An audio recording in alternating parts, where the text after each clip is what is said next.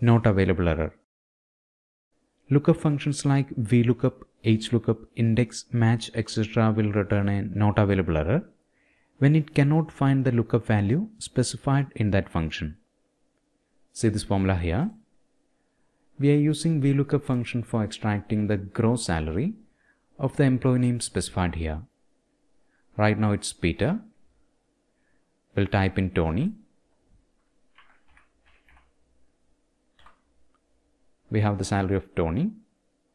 And when I use a name that is not present in this list, for example Tara, the function will return a not available error. Bruce.